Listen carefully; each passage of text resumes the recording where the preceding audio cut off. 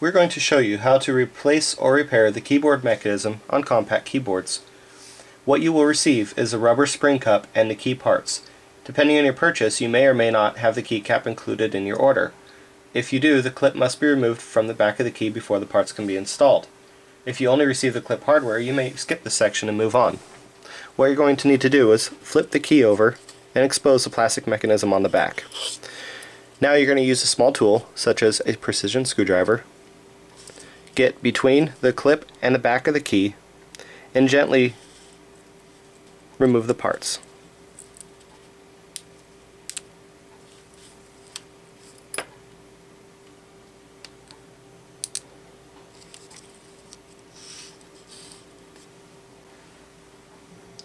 Now it's time to show you how to put the clip onto the keyboard base. Before this can be done, you must make sure that the clip is oriented in the correct position. Shown here, it is oriented in its correct position. To tell this, the best way to look at the clip is at these two top pieces here. There are two little feet that point towards each other on the top of the clip. That indicates that it is rotated in its correct position. The clip also may be flipped upside down. In this position, it will not install. The best way to tell is to look at the bottom portion of the clip, and you see these feet that stick out here. They're flush with whatever the key clip is sitting against. Also, these outer feet here are upward. That is, this way. They need to be flush with whatever it's sitting on.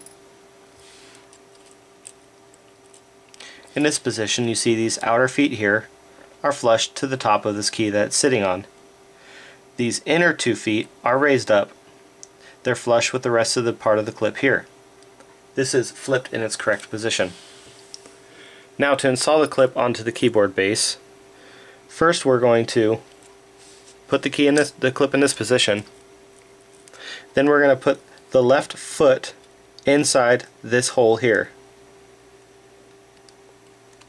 Now we're going to put the right side of the foot in this hole right here. You'll need to squeeze it a little bit with your tool to get it to go into that piece there. Just like that.